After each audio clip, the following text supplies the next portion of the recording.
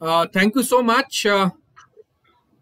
Good evening, one and all present for today's session. On behalf of MTC Global family, I extend a hearty welcome to all of you on board for today's session and a very happy and prosperous New Year 2021. Thank you so much. Today we have with us today's expert, colleague, teacher, instructor, mentor, facilitator, in whatever name you call.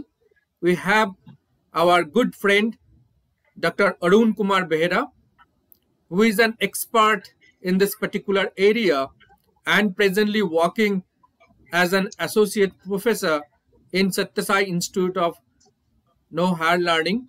That's a prestigious deemed university located out of Bangalore.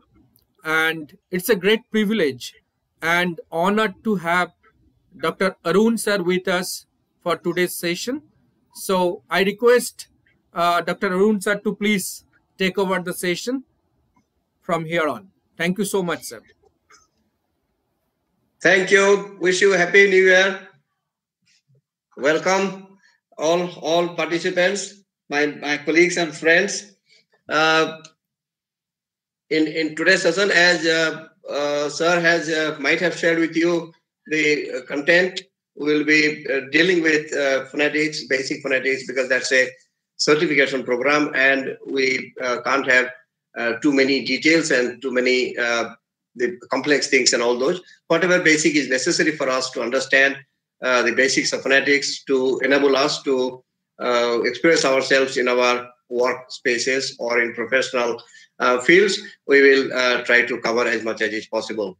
I think we have about an hour and a half to do this. In case we need somebody needs any clarification or any somebody has any doubt, you can always text them or email them. We will try to respond to them as soon as possible.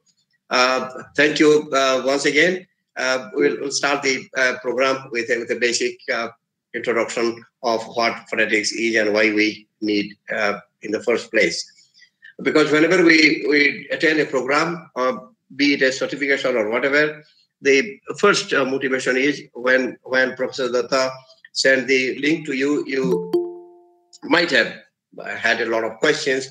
What is this all about? Why should I join? What will this benefit me? How will I bank on the knowledge or the information that I get from the resource person in a class on a particular day? And how does this certification help me? Coming from the reverse way, certification given by the certificates given by the MTC Global is a very prestigious thing. Because it has the brand name, MTC Global has a brand name in it, and if they're offering something, it's not for nothing that they're offering just for a namesake. Now, webinar, for instance, when we attend a webinar for an hour, for 2 hours, and they also give us a certificate, it's unlike that.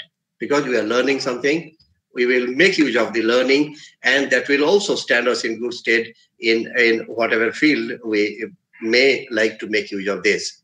It may not be teachers, may not be in profession, even in otherwise, even in our daily life also, we need some phonetics to express ourselves clearly. So that's the certification part. Now coming to the utility or the use of something. Now anything that we learn, anything that we get knowledge of, will surely be of help in some way or the other. They may not be directly proportionate to the investment that we would have made in terms of time and money, or may not be directly proportionate to other programs that we would have got somewhere else. But then it has benefit because it will enrich us. It will make some difference. Coming to the basics of phonetics. Now, what exactly phonetics mean? What exactly does phonetics mean? Phonetics is basically the science of speech. Now, when we speak, the air, because it basically involves the air from the lungs. We call it pulmonic air. Pulmonic, by the way, the adjective of lungs. So the air that we eject out of the lungs, that comes through the passages and then finally through the mouth. And depending on where the blockages are, or to the extent the blockages are there, either in the lips or in the throat or in the vocal folds or anywhere, or the tongue also we can raise and then block it, or the nose we can block and then do so, depending on the nature and the amount of obstruction, the sounds vary. And each sound is unique in every language, not only necessarily English, even in my language, your language, in our vernacular languages, every sound is different. And each sound is unique in the way, at least in one way, that when we replace that sound with something else, it changes the meaning, it changes the sound, it changes the context. Now, in course of my lecture over the next 90 minutes or so, I'll also give lots of examples to acquaint you with them. Many of you, I am sure, also know as much as I do. It's only my privilege, thanks to Professor Datta's intervention, that I am on the other side of the fence. But all of us are teachers, all of us are learners. I also will be learning something from you. You will learn something from me. It will be a mutual learning. And I hope to be richer by some knowledge, some information at the end of this session for about an hour and a half. So phonetics is derived from a Greek word, phone, which means sound or voice. So whatever sound that and when I say sound, it definitely means human sounds. Now, other sounds also, like animal sounds, for instance, some animals bark, some animals chirp, some animals talk. Those are also sounds, or even machines also make sounds. But we must be clear about the sounds in terms of the production of, because that's a discrete set of sounds. Our sounds, you can predict and make sense out of that. In a machine, a sound generated by a machine or a bird or an animal, you can't predict, you can't make a rule out of that. So when an animal makes some noise or some sound, you cannot assign a value to it, telling, oh, this sound means this. But in a human sound, you can always assign, it's consistent. It's all through consistent. Yes, if somebody does some sound like this, it must be this. So let's take a small example. Let's say sit and set. SIT, sit, and SET, set. Now that E and A, short E, sit is when somebody visits your home, you say, sit down, please. So that is the sit. And SET, set is a set of things, maybe, or to set things in order, to place things in order. So that small sound like E, for instance, or A, that makes a whole lot of difference. So phonetics is the study of human speech sounds, right? It's not any sound, it's a human speech sound. These sounds and their properties. And the properties include articulatory properties, because how we articulate things, how we produce sounds, how we pronounce words and syllables. So those are included there. Second thing is auditory, how we perceive that, how we listen to a sound, how we hear a sound and understand what it means in that context, and that's auditory. So when we listen to a sound or a series of sounds, we perceive, we understand that this must be dealing with this word or this context. That's the second one. So first one is articulatory, second one is auditory. And there is also the third one, acoustic. That's in the environment. So there may be some disturbance, so there may be some interference that also affects the speech or the quality of the speech, and also how it echoes, or how it produces, how the sound is produced in a particular context or situation. Another branch of this, another branch dealing with the sound also is called phonology. That's, of course, is concerned with the selection and organization of sounds. When you have a set of sounds, individual independent sounds, you organize them, you put them together. So organizing them, selecting them, putting them in a sequence or an order, all those things are dealt with by phonology.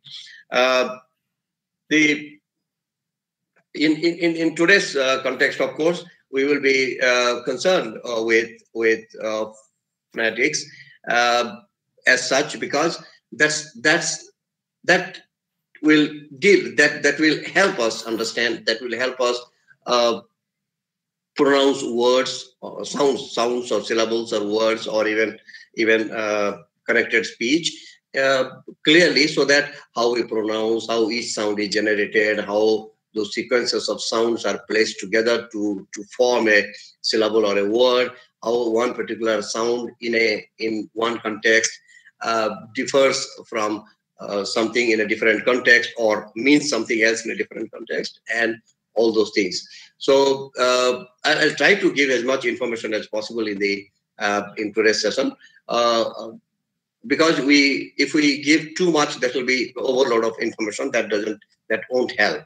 And also because it's this audience, as I understand, belongs to a cross section of society. We don't have, it's a heterogenic class. We don't have all the people belonging to one profession or one area or one sphere. We have people from, somebody may be teacher, somebody may be working in the IT, somebody may be interested in something else. So keeping in mind the range of our audience, I'll try to make it as simple as possible and then give as much information as would be necessary for us. I don't want to give too much information, and that won't help anyway. That I must make clear at the beginning. And also whatever would help us in let's say fixing our problems.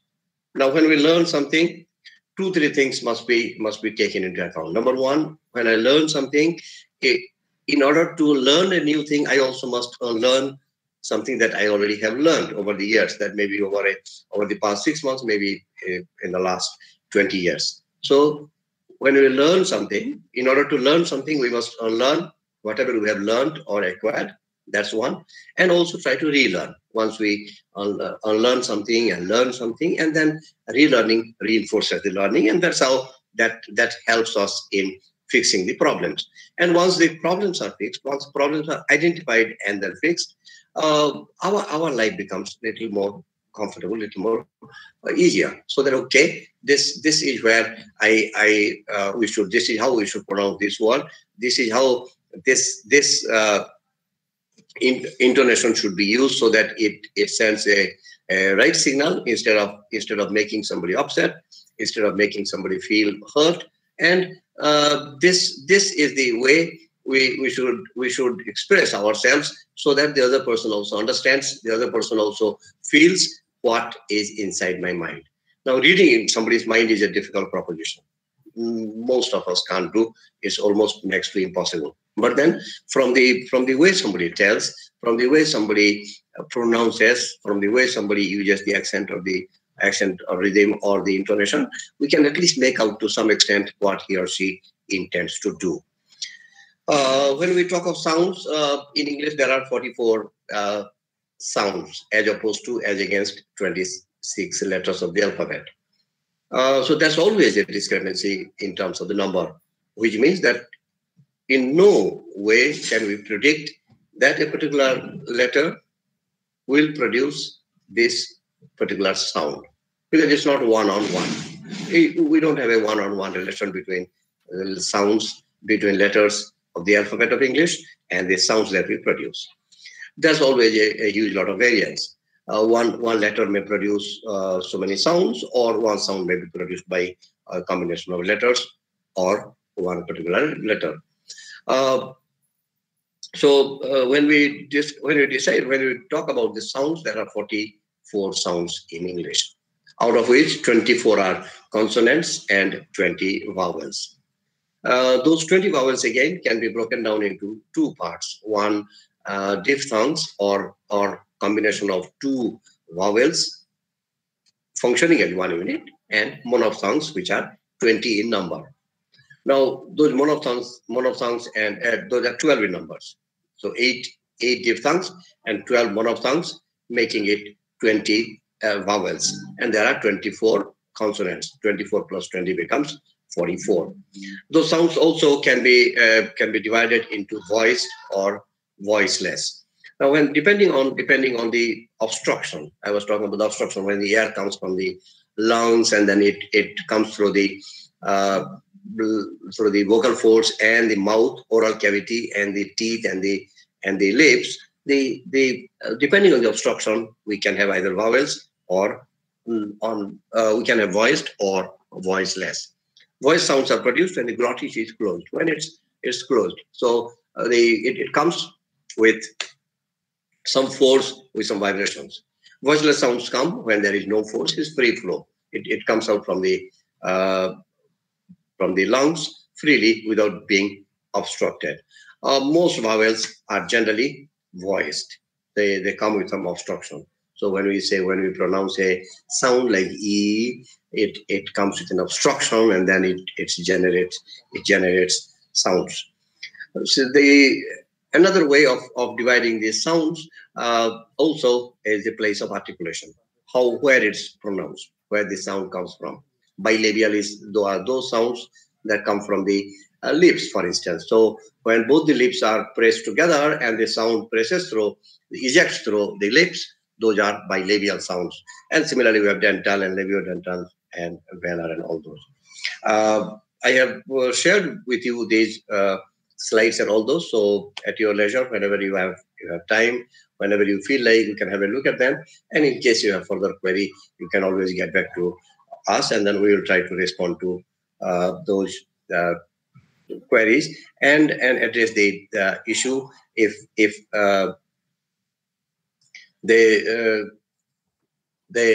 there are any particular issue or question. When we pronounce these sounds, when any sound out of any of those 44 sounds, they come through they come from the lungs and then come through the articulatory mechanism, and then airflow mechanism, and then comes through the lips. Final release place is the lips. So and there are lots of things in between. So we have, let's say, lungs, and then from lungs, when it comes, there are vocal folds, and then we call vocal cords also, or Adam's apple, behind Adam's apple, and then that comes through the glottis, and then the tongue, then the roof of the mouth, and then the teeth.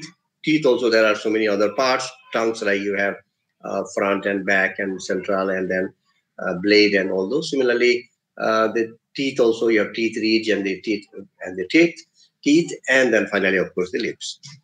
So because it involves some mechanism, because the sounds involve some mechanism, it may be necessary for us to understand how the mechanism works and how they produce sound. Let's understand this way.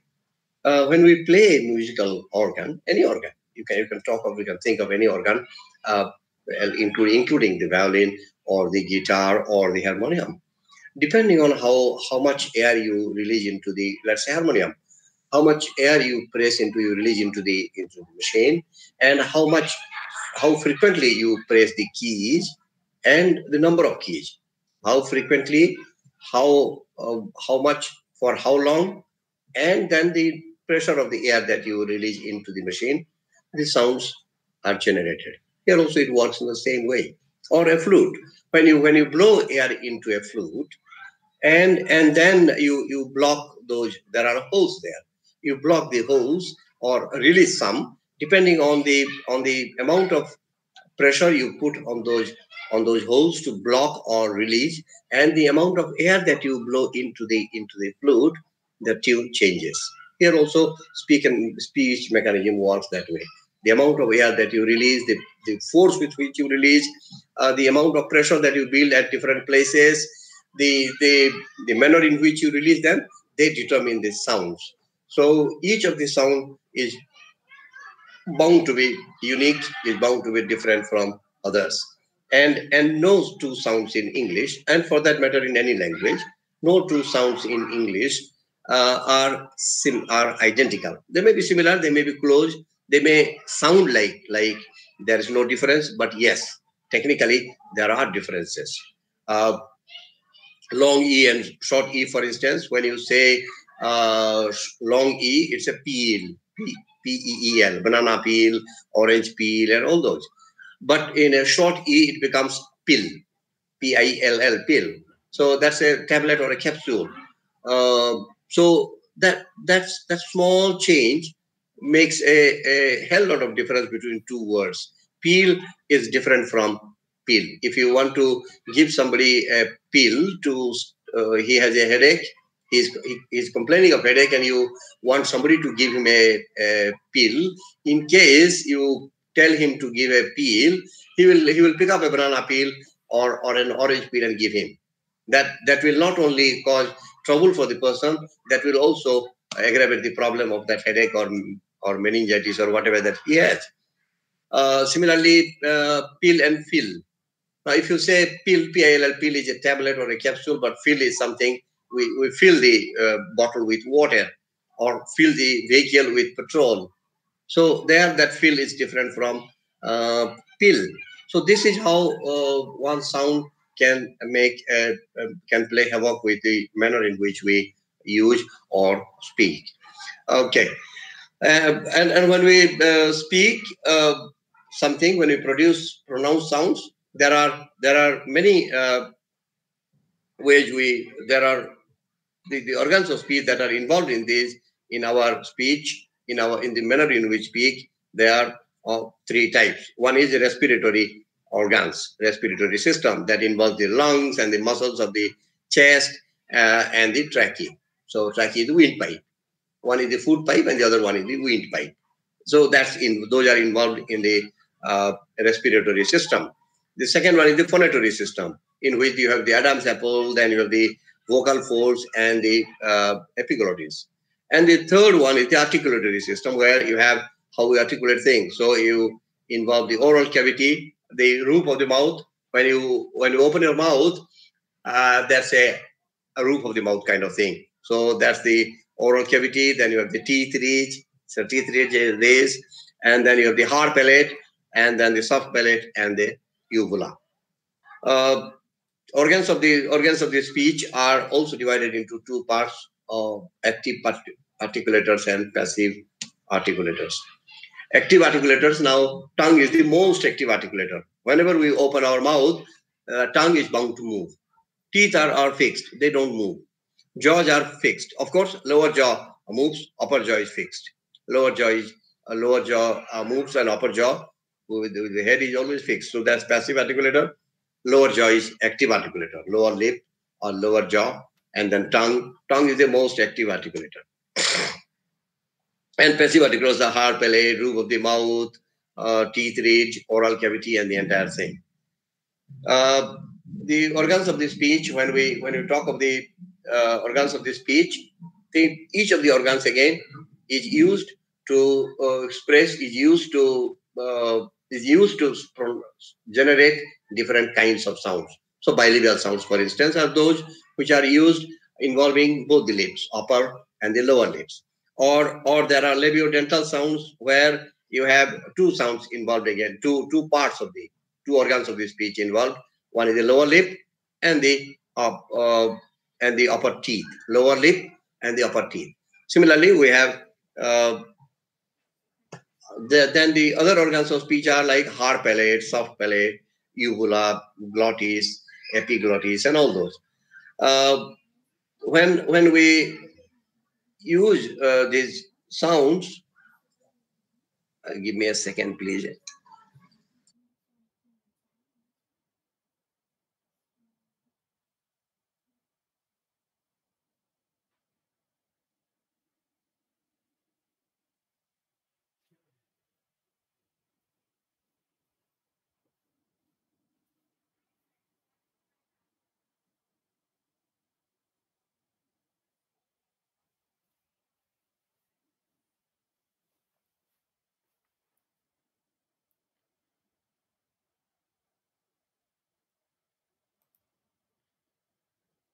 Sir, you have to unmute yourself.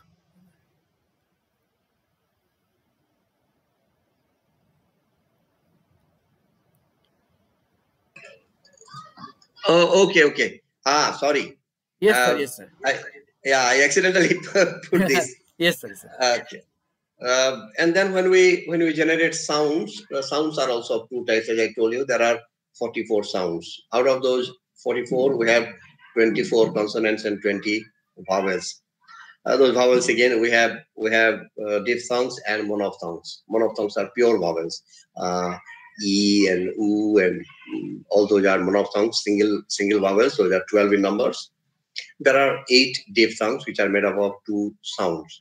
So A, for instance, as in 8, or plate, or shout, ow as in shout, and all those are diphthongs. I'll give a list of that in course of my lecture till before we conclude today's session. And when we generate these sounds, a particular sound determines not only what it means. That's the first requirement anyway. When we use these sounds, a series of sounds together to form a word, a syllable, or a word, or a sentence, or something, we are sure, we know that these sounds, each of these sounds together in a series or in a sequence, will convey or will mean this particular sound, will make this particular word, and that word in that context means something. Though generally one word may have several meanings, and it's also possible that the words, that one word, among the lots of meanings that a particular word may have, in a context, that word means one particular thing, that we know that. Let's say, for instance, somebody is talking about something like, let's say, set. So if somebody is going to buy a TV, they will say, I'm going to buy a TV set. Now their set is different. But then when we say we are set for the class now, just before 4:30, around 4:20, around 2 minutes to 4:30, Professor Datta told, we are set for the class today. So that we are ready for the class. But there, TV set means the TV, the remote, then the box, set-top box, and entire thing, then the cables, all those things put together is TV set. So that's how. Similarly, when we say house means it's noun. So they are building a house. But if you say this building houses a guest house, or houses a hospital, so their house is used as a verb. So depending on the context, one particular word may mean something, or may convey certain meaning, which are not unique, which are not identical everywhere else. There are, depending on the context, depending on the situation, we know what it means, and therefore those are called collocation, of course. So one particular word means one certain thing in a context, and that both the listener and the speaker know that. In any communication setup, we need at least 3 things. One is the speaker, or the subject, sender. The other one is the receiver, or who gets the message. And of course, the another part which is important to make the communication happen is the message itself. So you have the speaker, S, then you have the listener, or the somebody who responds to that, SR. So you have stimulus, you have response, and then of course you have the message. And when the message gets back to you, when I say good morning or good evening to you, everybody says good evening. So that's a response. I know that everybody is now listening to me, or everybody is online. So that completes the cycle. That completes the communication cycle. Similarly, when you pronounce a word, or we speak something, people in that context know what I mean or what I say. But in order for, when you are speaking to somebody who is not a part of your system, who you are speaking to somebody in a different context, you need to make it abundantly clear. Otherwise, you might end up conveying something wrong, which they may not expect, which they may not understand, they may not understand. Now the consonants, I was talking about those 24 consonants. How do we see the consonant? How many consonants are there, and what are they? There are 24. So per, for instance, as in pin, as in paper, as in cup, as in lip, all those are per. Similarly, b is the other sound, like basket, or ball, or bull, or bake. Similarly, t as in time, or take, or teacher, or matter, or cut. Those are the sounds that are t. Da again is something as in daily, or murder, or sudden, or occurred, or lead. Those are da. So you have per, b, t, da, then k. K as in kite or kitchen or cake or kin. So those are K. Then G as in goat or god or goggles or maggot or Maggie or rogue. These are all G. Then you have F as in fish or Fanta or father or rough or suffer. Those are F. Ver sound as in various or savvy or love or cave or cover or those are ver. Then you have th as in think or thought or moth, moth, moth. Those are or breath. Pre, this he has a bad breath. So breath. But breathe is verb. breathe. Breathe is verb. So the sound would be breathe or these or mother or father or brother. Those are the. Then the sir sound would be like session or son or kiss or loss. LOSS loss. LOSE lose will be verb. LOOSE lose is adjective. But we are talking of sir sound, so it's like sun. Then ja would be this like zoology or razor or puzzling or quiz. Those are ja sound. Then sha as in shirt or fish or machine or cash or shopping. Those are sha. Then ja as in genre or a pleasure or rouge. Those are ja. How would be in words like house or behave or hotel or hospitality. Those are ha. Then cha would be cha can be seen in words like chart, teacher, or kitchen, or fetch or match. Those are cha. Then ma as in manual, summer or come or lame, and those sounds. Then no as in nectar or manage or manner or sun or keen. Then g sound as in king or finger or sink or sing.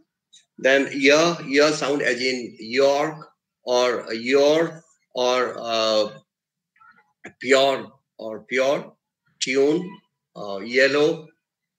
Then wa sound would be found in watch, then switch, sweater, thwart, then this, then ra as in reject, marriage, uh, carry, then last of the consonants would be la as in lush, lateral, mill, or pull, or uh, uh, pull or seal, seal, seal. Then there are 20 vowels. 12 of them are monophthongs. They are single sound entities.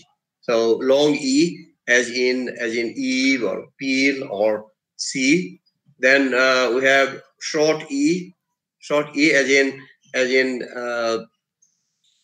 pin or igloo or seal, sill, seal, or fish, fish. Similarly, as in egg, then as in fang or act or apple. Then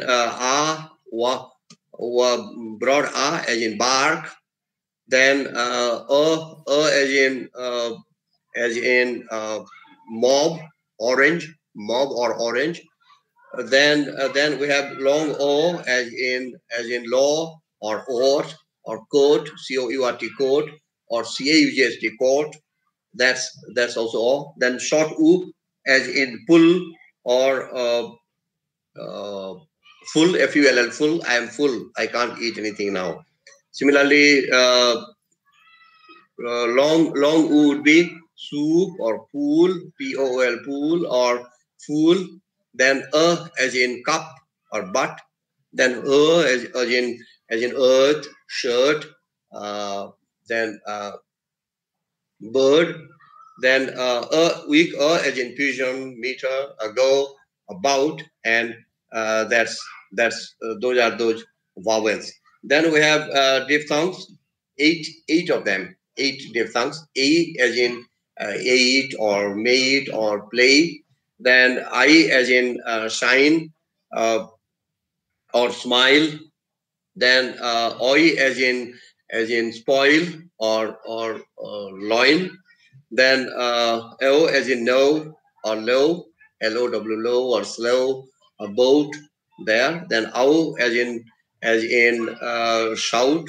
Then ear as in near or here, H-E-A-R, H-E-R-E, both are all right. Then air as in there, T-H-E-I-R, T-H-E-R-E, T-H-E-Y-R-E, they are. So in all those cases, we use air. And then last, of course, is ua, as in poor or lure, and similar words.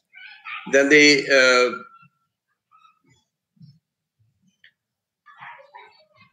each of these sounds, as we could see in the last set of examples I gave you, with each sound and a few examples. In some cases, in most cases, I gave 2-3 examples.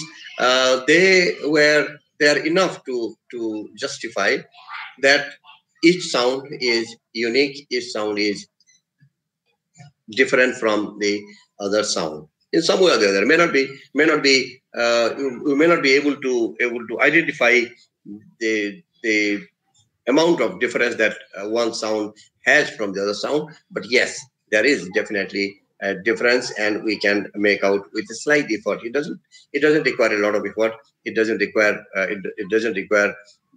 you to go through the entire process from the scratch and then get you. It's okay. Once we practice, once we understand, once we see the nuance of them, we know that this sound is different from the other sound. And once, if you replace one sound, that changes the meaning of one the word in the place. And if you fail in conveying something, if you don't succeed in making the people understand what they wish to, then communication breaks down. Nobody wants that. Everybody wants whatever I say, whatever I speak, it must be acceptable to the people, and the other people at the other side must be able to understand, must be able to see what it means, must be able to understand what it means.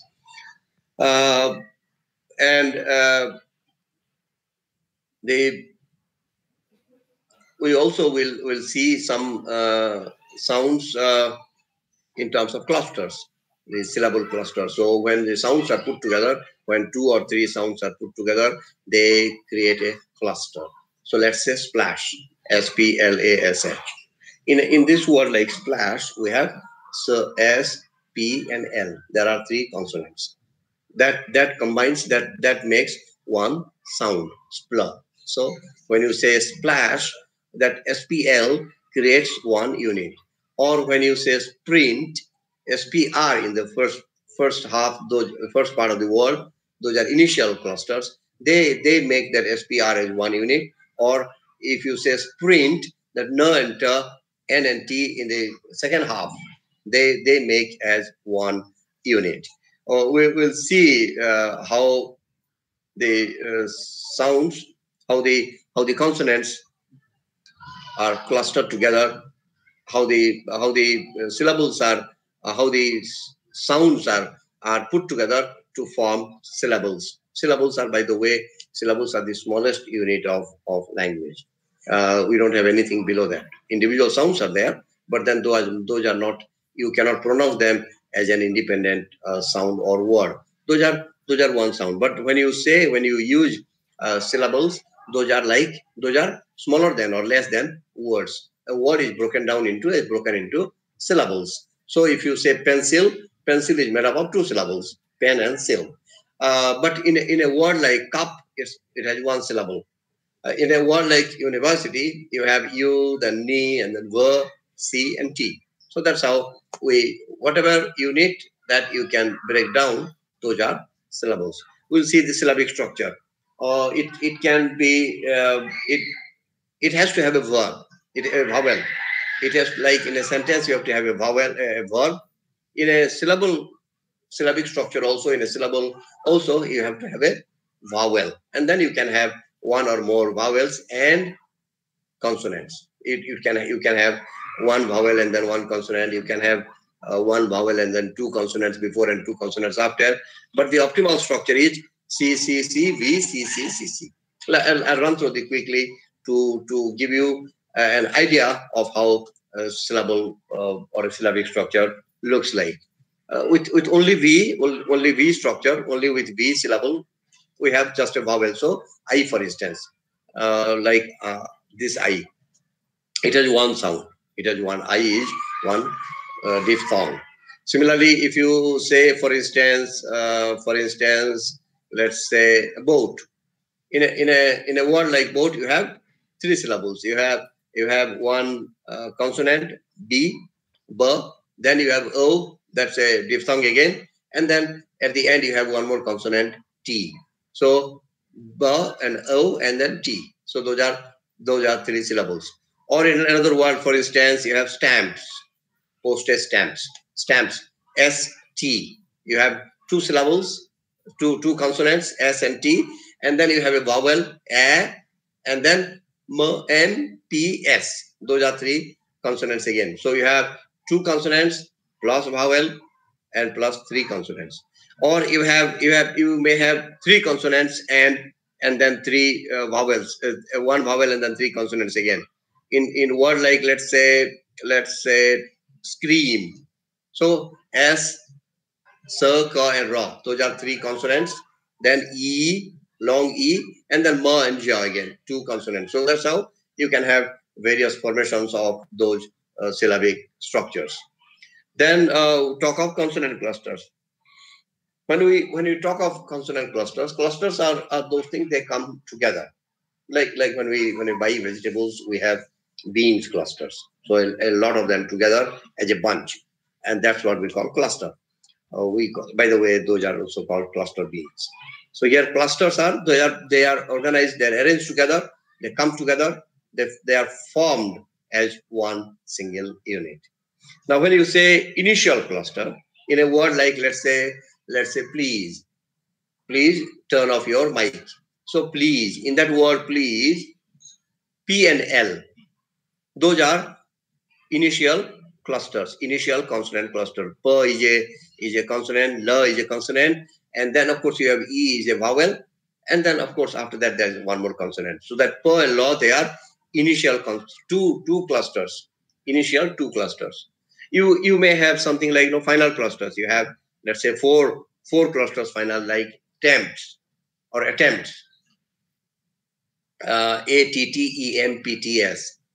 So MPTS, those are four consonants. MPTS, attempts. He attempts to do this several times. So attempts, the MPTS, those are four consonants, and therefore they are final clusters because they come at the end of the word. If they come at the beginning of the word, they become initial clusters. If there are two, they become two clusters, two initial clusters. If there are three, they are three initial clusters. If they come at the end with a two cluster, they become two final clusters. If they come at the end and there are four, we call them four final clusters. This was an example of four final clusters.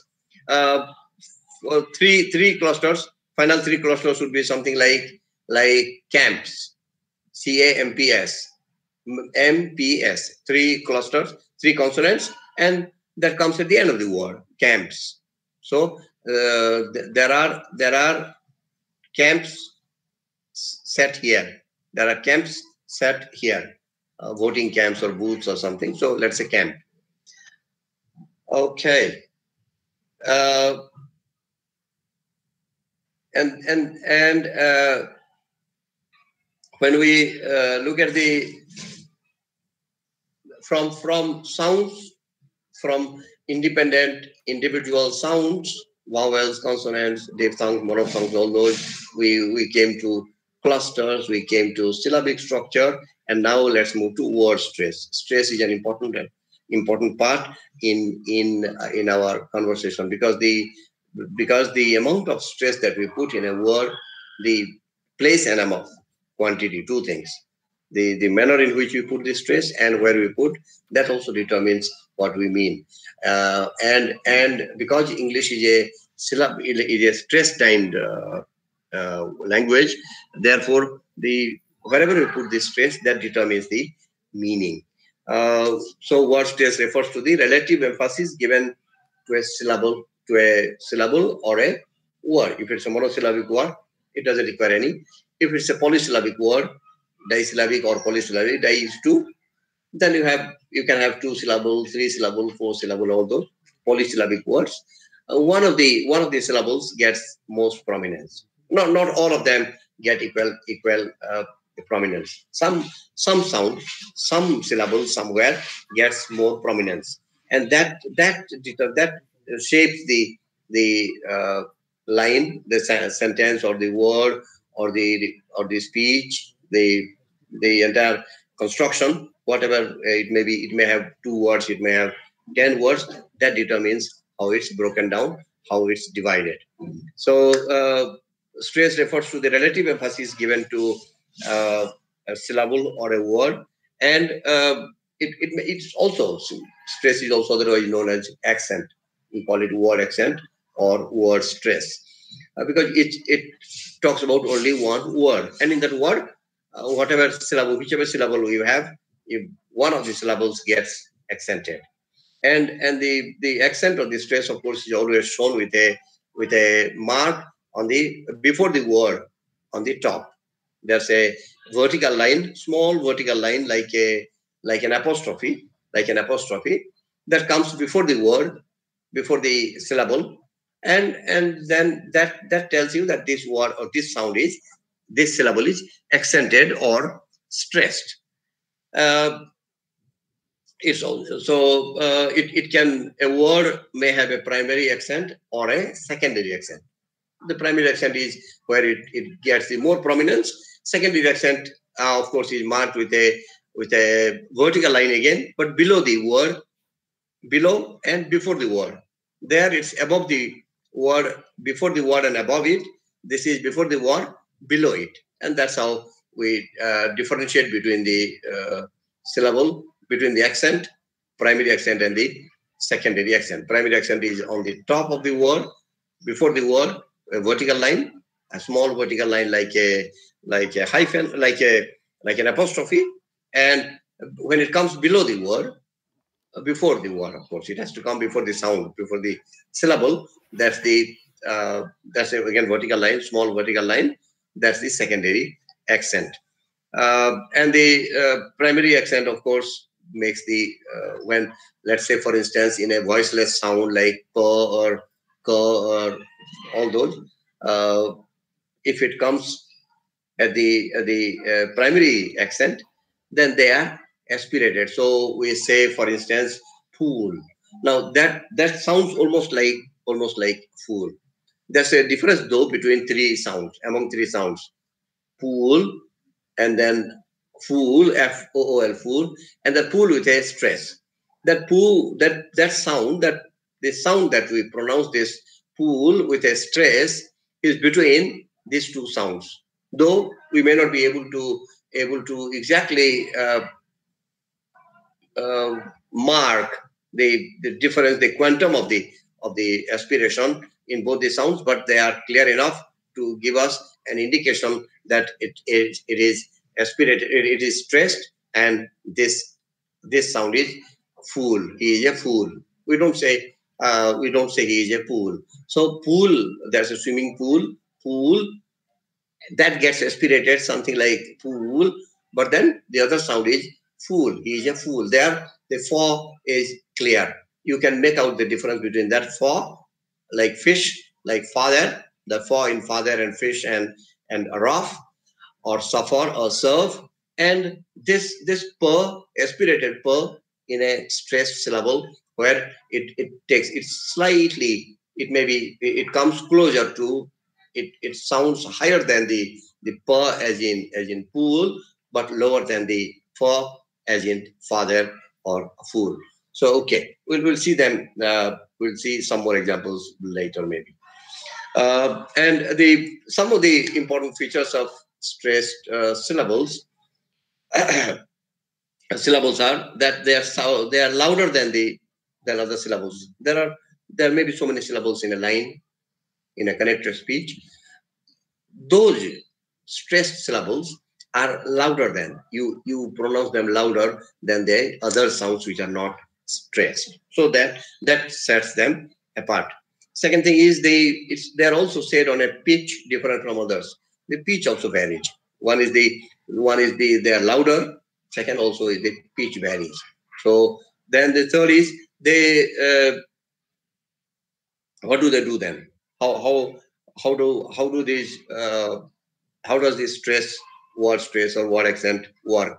So they produce a longer vowel. When the vowel is long, they produce a longer vowel. So feel.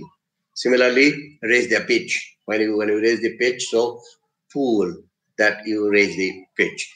Or also say the syllable louder. It becomes a little louder than the others. So in other cases, it may be slightly lower, but they are, in case of stressed syllable, they are slightly louder than the other sounds or other syllables. Then they are pronounced with clarity. In some of the cases, it may appear, it may seem that we have eaten away some sounds, but in case of a stressed syllables, they are clear. So when you say a particular word, some sounds which are not accented, not stressed or accented, they look like they are maybe hidden somewhere.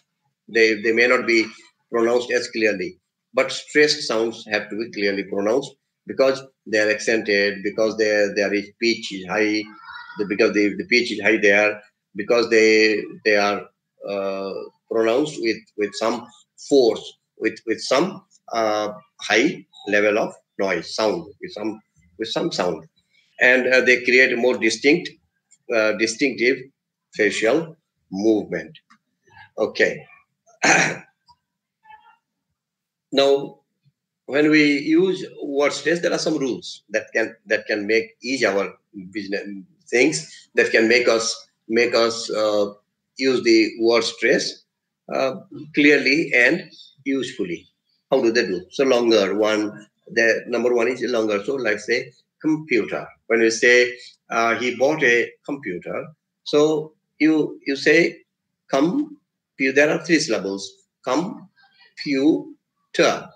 Now, when you say he bought a computer, uh, you know that he is putting the stress on the second sound, on the second syllable, pew. So computer.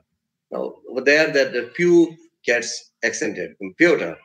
Then the second one, because in that sound, if in that word you say it sounds, that pew sounds a little louder than the other sounds like come and tur. So computer. Or also the variation of pitch you can make out. Come and then pew and then tur. You can make the variation in the pitch. So just 1 second. Give me one small 1 second.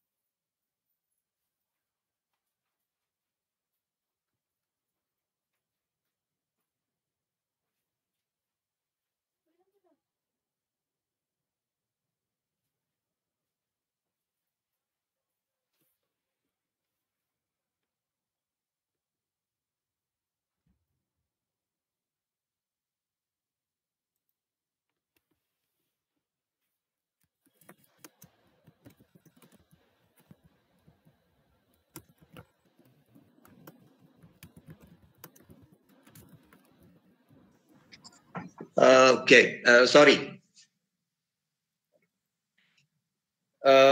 when you use the word stress, in order for us to be clear in communicating certain things, putting the stress is necessary anyway, because they will set one set of syllables, or one syllable, maybe one syllable, or in some cases one set of syllables also, of different from others. Some rules will help us in fixing the problem. Let's say when we use words with weak prefixes, something like, let's say, above, in a word like about, or above, or ago. They are, in the word like above, for instance, is the first sound in that word. Is a weak syllable, and is a weak sound or a weak prefix.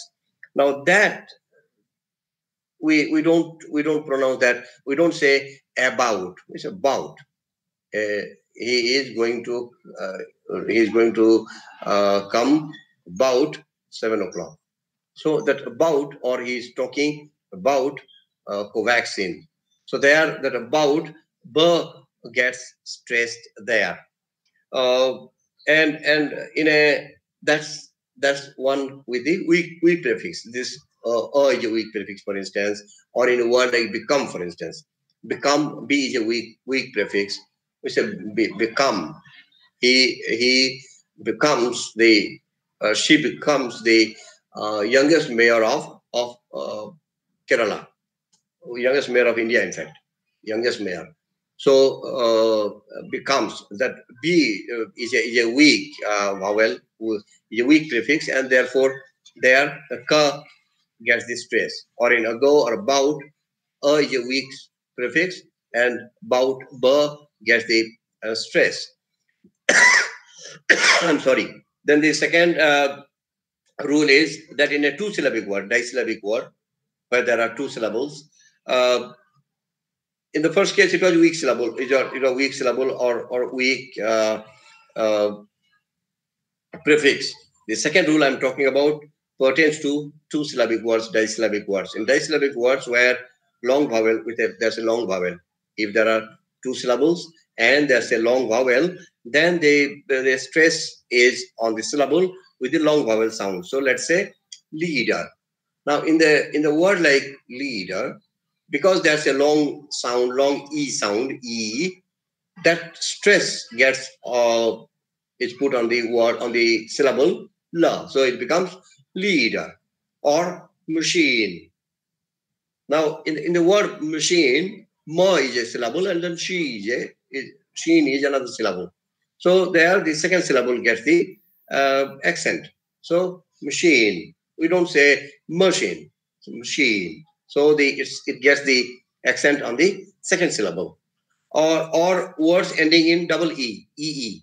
Two E's. When words end in two E's, they are generally accented on the last syllable. So let's say something like agree, agreement. So agree, because the double E is a part of the syllable agree, G-R-E-E, agree, A-G-R-E-E, and there it's put on the sound in the syllable g, so it becomes agree. Or decree. The Pope gave the decree, or the Pope or the kings also used to give decrees. So decree. Then words ending in tion, like motion and caution and all those, tion, they are generally accented on the syllable before it. So let's say word like attention. So attention, the tion is a part of the second syllable, tension. Tension. So there it's stressed on the sound, on the word, on the syllable tension. So attention. So he drew our attention to Serum Institute has drawn our attention to Covaxin. So there it's tension. Similarly, words ending in SION or CION, they are stressed on the syllable before that. So let's say pension. Pension, SION. The syllable before that, preceding that SION, is pen, P and pen. So that sound that gets accented, pension. He gets a pension. Similarly, words ending in IC, ICOUS, or LOGY, like biology. So LOGY, and then it's accented on the syllable preceding that. So the suffix is ology. LOGY is the word, is the sound, is the syllable, and that the sound that the suffix of that is ology. So biology. We don't say biology, we say biology or magic. Or so that's how the word stress is used. Then when we change the word from one function to another, let's say uh, noun to verb, let's say verb, noun or adjective is one group and the verb is another group. Same words can be used in English as different parts of speech. All of us are aware of that. Some words are used, let's say I gave you the example in the beginning of the lecture that let's say something like chair. He chairs the meeting. There it's a verb. But I bought a chair. I bought a wheelchair. That chair is a noun. Or house. House is a noun. So he built a house for himself. That's a noun. But then this building houses a museum. So there that house is a verb. When the word is used as a verb or something, accent is generally in the second syllable or something in a two-syllabic word. And if they are noun or adjectives, they are generally accented in the first syllable. So debate, for instance, let's take a small word, debate. He took part in a debate. That's a noun, and therefore it's stressed on the first syllable, debate. But don't debate on this issue. This is a closed chapter. Don't debate on this issue. There it's a verb, and therefore the accent is on the second syllable, bait. So debate. Don't debate on this issue. Similarly, there are some words which also change the rules are changed when with regard to accent, with regard to word stress, with especially for words for derivatives. When you derive one word from others, let's say academy. That's an English academy in Whitefield. So academy, then academic, academician. Look at the word. In the word academy, the stress is on the ka. So academic. There's an academy in Bangalore, in Whitefield. Leadership Academy, MTC Global Leadership Academy, Leadership Institute. So academy. Then he is an academic. He is an academic. He is a popular academic. Then number 3, academician. So we are looking for an academician. We are looking for an academician for this job. So three words derived from the same root, academy.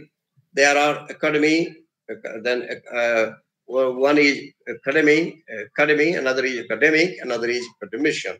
So 3 words with stress at different places, though they are derived from the same root. Academy is the same root. Academy is the same word that we derived it from. Similarly, in the compound words, when two words are formed as one group. Yes, sir. Professor Datta, how much time do I have? Sir, still we have time. Now it's 5:40. I think another half an hour. Good.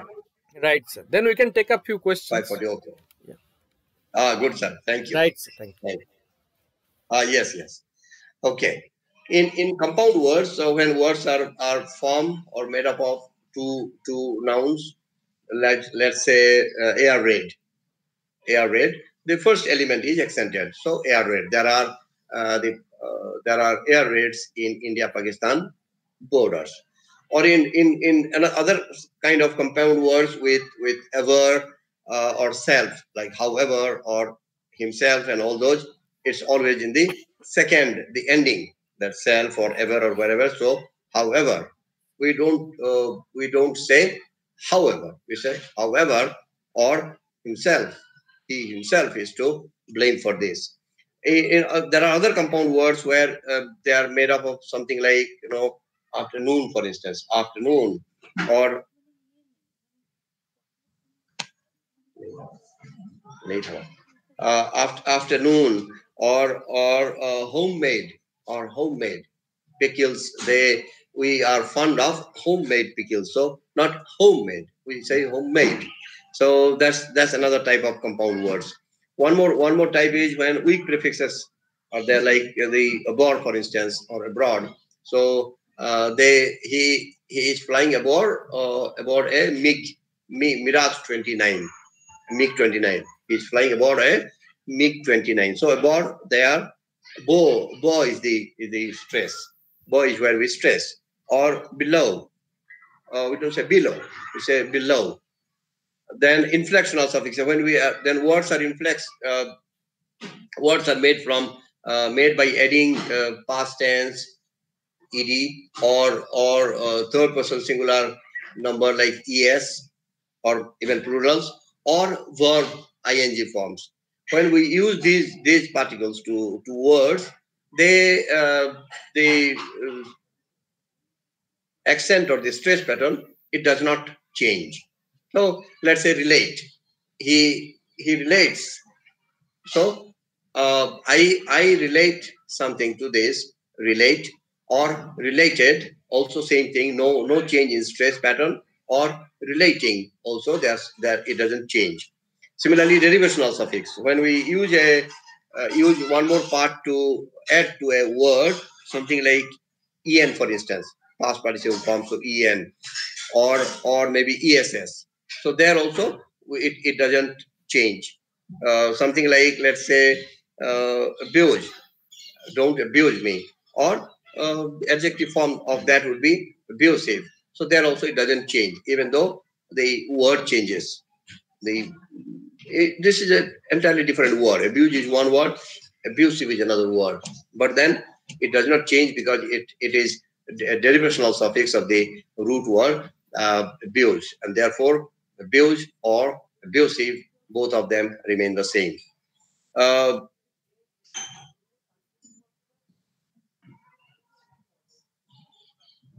okay,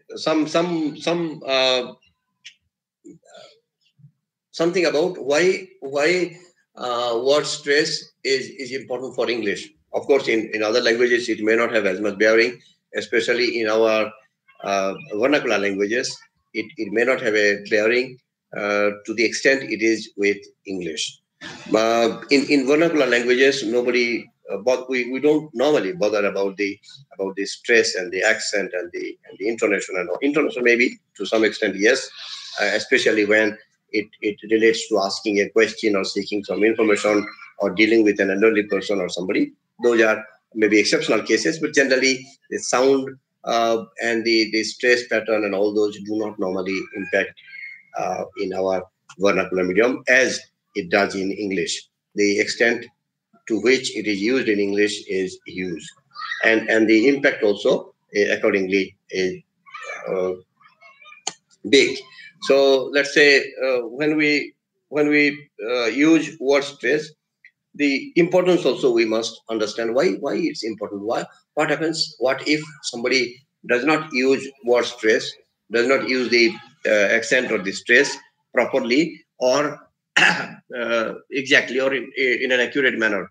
Number one, of course, it results in miscommunication. That's because noun and verb and all those that we discussed in the previous slides, that there are bound to be issues where people might misunderstand something to be a verb or a noun, and all those are possible things. And also the because when we make a sentence, I'm talking of a context. I'm talking of a context where you use words in a sentence, syllables in a sentence, number of syllables in a long sentence, because the time that we take to pronounce these syllables, stressed syllables, and the unstressed syllables in between, they take less time. So that between two stressed syllables, the time taken between two stressed syllables should be identical, should be uniform, so that there's a rhythm. There's a rhythm. And when we speak something, it sounds musical, it sounds good, it gives the effect of English, it makes the other person feel good. and otherwise it will be like monotonous. So something like Jack and Jill went off the hill. No, it doesn't impact. Now, when you say, on the other hand, for instance, Jack and Jill went off the hill to fetch a pail of water. So, irrespective of the number of sounds in between, number of syllables in between, you take almost similar sound, almost similar time, almost identical time. Though the time lap may not be in terms of minutes or seconds, they may be fractions of seconds, maybe 1/10th part of a second, 1/20th part of a second. That's all right. But then the time that we take between two stressed syllables, they must be identical, so that we get tune, we get a rhythm, so the importance of stress in English: number one, native speakers rely on stress to process what they hear. Like when we hear somebody, we process it. It gets into our ears, and then we listen to that. Then we process what he says. Then we add context to that, in what context he is telling, and then make out something that, okay, he is talking about this. He is talking about covaxin. Now, for instance, anybody is talking about, let's say, disease. Anybody who talks of a disease or a death, uh, initially people think, okay, must be from COVID. He died of COVID. But then we say, no, it's not directly COVID. It's COVID-induced disease. What happened? No, heart attack.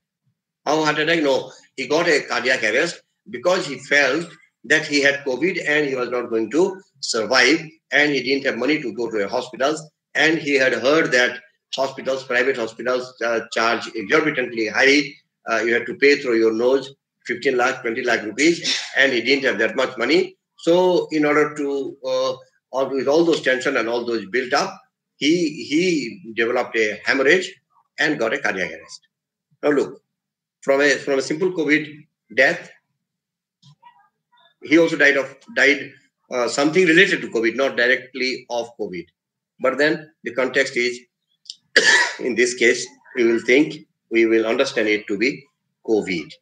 So that's how native speakers, whenever we speak to somebody, and in a global world, we cannot wish away such a thing where we say, okay, it's okay. We are talking among our own people. Why should we bother whether a native speaker understands us or not? No, we have become a global village now. It has almost become a global village where everybody goes everywhere. Our mobility has increased to such an extent that we never know where we will end up tomorrow, and where we will be uh, communicating with somebody who doesn't share our mother tongue, which is where English comes to our rescue. And it's a common language. It's a linked language. It's the language of the world, which connects all of us, which binds all of us with common thread. Other languages, we may have variance, we may have differences. I might say that I don't know Tamil. You might say I don't know Bengali. Somebody might say I don't know Odia. But then, at least when it comes to English, as educated people, all professionals or teachers, all of us, we have at least some level where we say, fine, it's okay. I'm fine with speaking in English, because he doesn't understand Bengali. I don't understand Telugu. They don't like to talk in their mother tongue, and therefore we must talk in a language which is common to all of us. So that's how native speakers understand. They rely on the stress that we put in words or in syllables to understand a word, the meaning of a word or the sentence in a context, and that helps them to understand. It also affects the sounds of the vowels in the word, the how it becomes long or short, and all those. Learners who know where to stress are more confident in speaking and reading. There have been studies, there have been exhaustive findings that those who use stress properly, word stress, and where to put, how to put, and how to make your speech fluent, they are more confident, more comfortable in using English than others. It's a question of confidence. It's a question of fluency. Not that those who can't speak English don't have a place in the world. Everybody survives. Everybody can survive. It's a question of how comfortable we become, how confident we sound, how good how well we communicate with our fellow human beings. Then communicating breaks down between non-native speakers and native speakers in English if we put on incorrect stress, if our sounds are not clear, if we don't use proper stress, if we don't use stress in the proper places. Sometimes it breaks, communication breakdown. They will say, okay, what the hell are you talking? I don't understand. I'm not able to follow you, kind of thing. And that not only embarrasses, that not only makes us feel bad, that also embarrasses and maybe lead to breakdown in the conversation or the communication. If you talk of a business deal where you are talking to somebody and the other person says, I don't understand what you say, something like this, then people feel terrible. I must share you at this juncture one small anecdote. This may not have relevance to the stress I'm talking about right now, but then yes, it talks about how people are sensitive to a language, how people are sensitive to their culture. Years ago, I think it was about 100 odd years ago, J.R.T. Tata, Ratan Tata's father, I believe, J.R.T. Tata, with one of the British friends, were going to attend were going to see a concert in a hotel in Bombay, and outside the hotel they had written, Indians and dogs are not allowed. Indians and dogs are not allowed. And in fact, he was not allowed in because he was Indian. JRD was asked to go back. He felt so humiliated that he promised there that he took a decision that he would build a hotel all by himself and will not allow Britishers into the hotel. And a few years later, we have the iconic Taj now standing near the Gateway of India, near Bombay, in Bombay. He got it built, and there he had a plaque there, wherein it was written, Britons and cats are not allowed. English and cats are not allowed. So that's it. You need to pay somebody at the same coin, pay back with the same coin. That's what he did. Now that's a culture sensitive thing, because somebody said that you are Indian, or you don't know English, or you have black skin or non-white skin, and therefore we will not allow you. He also said, fine, we will not allow you into our hotel because you don't speak our language, because you are not a part of our cultural ethos, or because you have white skin, unlike us who have a non-white skin. And that's cultural sensitivity. It's a question of culture. So here, when we talk of stress, it also matters, because people may feel hurt, or people may not get the right intent, right meaning, or right purport of a word, and that might break down the communication. Also, once you know which syllable to stress in a word, it will be much easier to apply in context, and that will also make your pronunciation and all those smooth, right? And then we have primary stress, then secondary stress. Of course, we have unstressed syllables. Those are not stressed at all. They remain as they are, and because we don't put any stress there, they also don't affect the quality of the sound, or the aspiration of the sound, of the voiceless sounds, and all those, they don't impact. And another maybe 10 minutes I'll take to wind up the discussion, and later maybe we can have some questions for another 5-10 minutes. In case we run out of time, I'll maybe respond to the questions by email or WhatsApp. Okay. When we talk of suprasegmental features, there are some other features also which are important in our communication, in English speech. When we speak, there are some features like you have. Another 10 yes. minutes. Yes.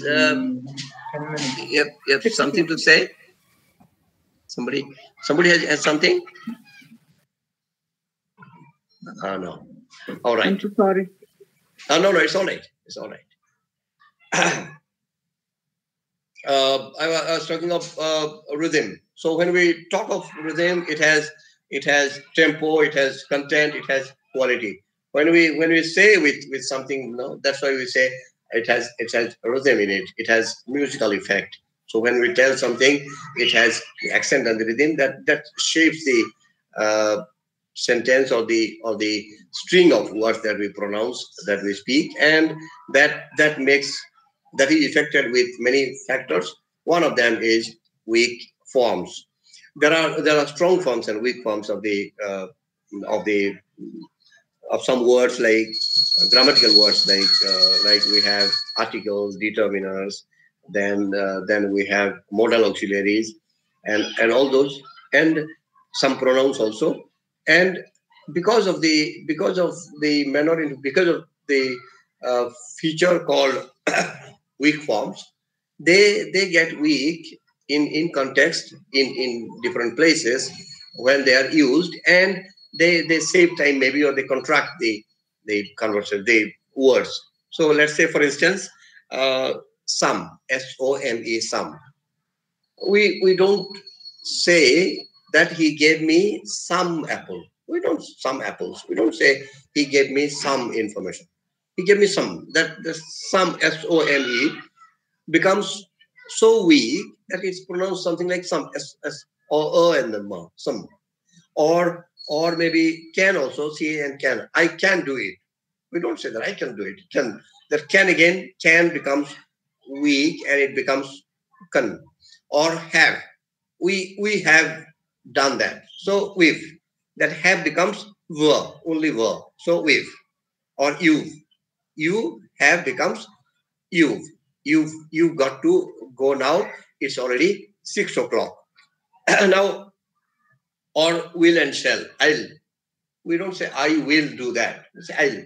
I and then apostrophe LL, that also is pronounced as I'll. So we say I'll go there tomorrow. We don't say I will go there tomorrow. We say I'll go there tomorrow. Then the other aspects of suprasegmental features which also affect or shape our conversations or sentences or connected speech is assimilation. When they assimilate two sounds, two neighboring sounds or two neighboring syllables, they assimilate, and some one part of one word, one neighboring word, other part of one neighboring word, they do something wherein we there's something like, in a word like, let's say, Hyde Park, HYDE, Hyde, PARK, park. So in a word like Hyde Park, we don't say Hyde Park, we say Hyde Park. So there, that sound, the D, for instance, the D sound, that gets elided, that gets assimilated, and it becomes Hyde Park. So or elision, again, some sound gets elided, some sounds get they lose their quality. And in word like left back, left, left, and BSK. In a word like left back, we say left back. The T again, that sound gets elided. Or so what happens is, some sound, not all, in some cases, some sounds get elided because of their neighboring sounds. So some sound before, some sound after. Because of them, some changes occur, and they make the words, they make those compound words, 2 words, 3 words, whatever are there. In this case, for instance, in a word like Hyde Park, HYDE, Hyde, PARK, park. In a word like Hyde Park, we pronounce it as Hyde Park. So there that the sound gets assimilated, and it becomes Hyde Park. Last slide of the last unit, in fact, that's intonation. Intonation is an important thing in phonetics, because they not only make us determine what our will or intentions or wishes, they also convey the tone. So intonation basically refers to melodic pattern of an utterance in phonetics. Melodic pattern, so it adds melody to this, and of course that we achieve, that we get with the change in pitch level. So we rise and we fall, and that's how it's like a cardiograph, echocardiograph, ECG, like this. It rises and falls, and that adds quality to our speech, and also adds tone and tenor to what we intend to say. So whether we are angry, whether we are surprised, whether we are worried, whether we are neutral, the tone that we use, the intonation that we use, determines and gives the listener an idea of what we intend to say. So it's the way of the pitch, where the pitch of the voice, pitch of your voice, goes up and down. And you when you talk, when you tell something, when you convey something, the way, the manner in which it goes up and down, that tells the listener the intention, what we intend, what we are telling, what we intend to convey. Some of the basic functions of intonation are attitudinal function. Attitude. It tells you the attitude of the speaker. What does he mean? He is surprised, he is shocked, he is angry, he is happy, he is calm. So that's the attitude. What is the attitude of him? When your child returns home late after a long game, returns home late, the mother or the father tells him curtly, loudly, where were you all this while? What's the time by your watch now? Now that tone itself, with which you ask something, that itself sends the signal to the kid that we are angry because he turned up home late after 7, after 8. So otherwise, where were you? What were you doing? If you tell that, that he doesn't bother. He say, okay, my parents are happy. They are not worried. They are not angry that I stayed away until late night. I stayed away until late night without permission. So that's attitudinal function. Second function is grammatical function. It tells us whether the type of the phrase or the sentence. So one type of sentence, whether it's an interrogative sentence, or it's a statement, or it's a negative sentence. So it tells you the grammatical. It conveys the grammatical functionality of that expression. When you say, how long have you been here?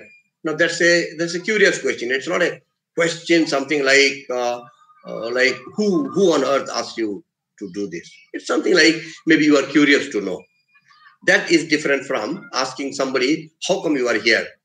So maybe that's, if you are talking to your friend, you are surprised, more than surprised, that your friend is here. You never in the least expected him or her. But then, in case you didn't expect somebody to be there and that he happened to be there, you had asked him to go to your native to drop your to deliver some medicine, for instance, and he is still there. Then you say, how come you are here? Means, I expected you to go by this train or this bus, and now you are still here. Why didn't you go? Meaning is different there. And the third is the discourse. Discourse is what we intend to convey, what it means in that place. So when you say something like whether it's the terminal of the sentence, is expression of, it has come to the end of your conversation, or your message has come to the end of the terminated there, or has come to the end of the conversation, or whether you need to. So I don't know why we are still there. Now there it's terminal. You don't know. You want to tell him that, apologies. Okay, no problem. Take care. And then, but if you say, that's why we use ... 3 dots, we use ellipsis to tell something that, okay, I want to continue this, but then I don't have, but then if you are okay, we will talk. So that's where you say ... That means that there is a continuity. All right. And there are 4 ways we use intonation. Another 5 minutes I'll take. There are 4 kinds of intonation, 4 types of intonation. One is falling tone, right? Falling tone is when the pitch falls from high to low. Another is rising tone. You from low you rise up to high. There is falling, rise, you fall and then rise again. And there is rising, falling, you rise and then fall. Falling tone, of course, falling and rising, their functions are clear. When the pitch of the voice falls at the end of the sentence, so falling intonation is used something like in common statements. Common statements, something like Covaxin, we are going to get Covaxin. That's a flat statement. We are going to get Covaxin. That's a falling statement. A rising statement would be something like asking a question, or are they going to give us free? Are they going to give us free? That's a question you are asking. So you are rising the tone. Falling would be a statement. We are going to get Covaxin, but are they going to give us free? Are they going to give us Covaxin free? That's a rising tone because you are asking a question. Rise fall would be you rise first and then fall. Something like in an unfinished thought maybe, or in a conditional sentence. If you come, I may also come. If you come, I may also come. Now there is a condition. You rise and then fall. If you come, you will get it. If you work hard, you will pass. If you don't go there, you won't get it. But fall rise will be you fall first, and the rise, those things will be in reluctance. You express something, you tell something with a lot of reluctance. Something like, I wanted to come, but COVID fear is there, right? Or something like, he can't come because railway services haven't resumed yet. So those are little reluctance. Or yeah, we'll join you for the dinner, kind of thing. So there you are showing reluctance. You are not showing, okay, we'll be there by tomorrow. We'll be there tomorrow morning. You are not telling that. You are telling, yeah, we'll try to be there. I don't know whether we can come. There you are showing some reluctance. All right. Yes, sir. I am done with my presentation. If there are any issues, if there are any questions, we can take. Or if you don't have right now, you can leave them with us, with Professor Datta or me on our WhatsApp or mail, and we will try to respond to them. I thank you for your patience, everybody, all of you. It was lovely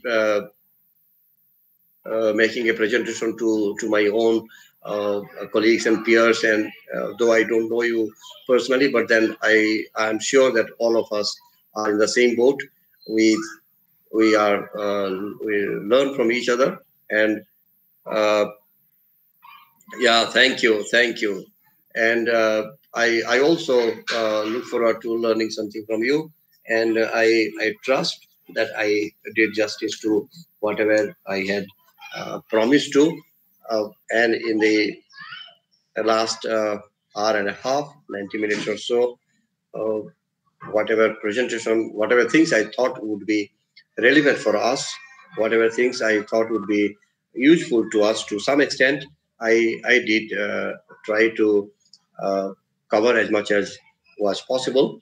In case you need further information, we have shared those resources with you.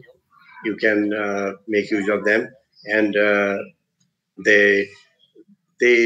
one thing before we close this session, I must share with you that most of us feel it's inhibitive. English or phonetics as such. Phonetics as such is something that we can't conquer. It's a difficult thing. It's not our cup of tea. We need a lot of knowledge and wisdom and experience to understand it or to use it. No, it's not as difficult as you might think. It may not be as easy, but then it's not impossible. Well, with our experience, with our knowledge, with the uh, profession that we are in, I am sure we can make a difference, and then this branch of knowledge, phonetics, to be specific, will not be as daunting, may not be as daunting as it appears to be. It's it will become. It's a matter of time before we get used to it and make it a part of our activity. And whenever we practice, whenever we get an opportunity to speak, to put this to use, we can certainly do that. And it's a learning is a lifelong process. It doesn't end anywhere. Uh, People, last week, I don't know whether you are aware, one gentleman, a retired State Bank employee, uh, at 64, cleared a NEET and joined MBBS. Now there was no need for him to pursue a degree. Now he's a retired bank employee. He must be getting pension, and his children are settled. He can comfortably while away his time, rest of his time, till his death. But then he had a passion to do something, and he did it. That's it. Last year we heard one gentleman, one old lady, 100 plus year old lady, wrote some test. So like, learning never ends. We can always learn. And I have also shared one spoken English book. A link to the spoken English book is available in uh, Google Play and Amazon. I have shared the link in the group. You can uh, have a look at that if you feel like. That will also help you learn. There are lots of things that we need in our daily life with regard to phonetics and spoken English. I have put in a lot of my own learning and experiential learning in that book, and that will definitely help you, and see how much you can benefit from them, and benefit from that. And I look forward to getting your inputs from this interaction. It doesn't have to be wow and great and awesome. Even if it doesn't turn out to be good, you can still give an honest opinion, telling, well, I think it was okay. You could have done something better. I learned from that, and maybe try to fix whatever things that I could not put to use today. Thank you. All the best. Thank you so much, sir. Yeah, sir. Thank you so much. And this was the second batch in a series for the phonetics course, and last batch was also very successful batch, and all the participants highly appreciated the session, and they all appeared for the online test, and they got their certificates in time. So very good, tomorrow it is done on time as planned. It was executed. Okay. And Thank you.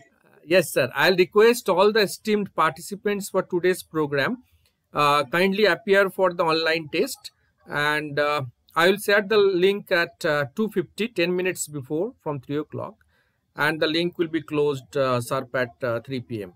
So that is part of the course. So I'll request, that is mandatory. I request all of you, please attend that. And the questionnaires prepared by the sir only, and these all are whatever sir spoke today, and questions are made out of that. So, and these are very simple questions, and thank you so much. And also we have planned to launch a spoken English certification course, and sir has taken the interest because a lot of people are asking for that. So we'll soon launch that program. If anyone is interested, can definitely join for that. I'll circulate the link as well. So thank you once again, sir. Wonderful session. Thank you, sir. And a lot of learning for me also. I am learning more because your all sessions. I am attending your all sessions. Thank you so much, sir. Thank you, sir. Thank you all the student participants. So let us go off the air.